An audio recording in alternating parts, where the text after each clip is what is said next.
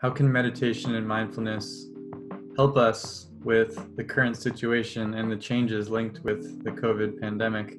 On an each of us level, on an individual level, it can help us come out of being so panicked, so caught up in our worries, so besieged by the news, so tense.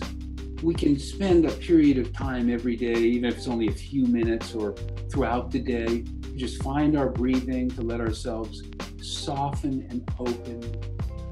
That's all my practice is I just find my breathing and let myself soften and open. And then I notice whatever I notice.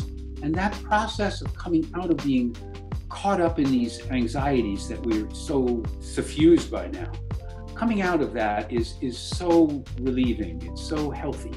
Collectively, as more and more people are more and more mindful, they'll be less likely to do incorrect things that are make things worse, and more likely to do things that make things better because they'll be more aware, more self-aware, more aware of others, more aware of consequences of their actions.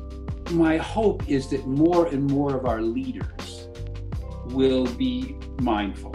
But whether there is or not, each of us individually has the opportunity and the responsibility to be less frightened, more open, more wise, and more compassionate.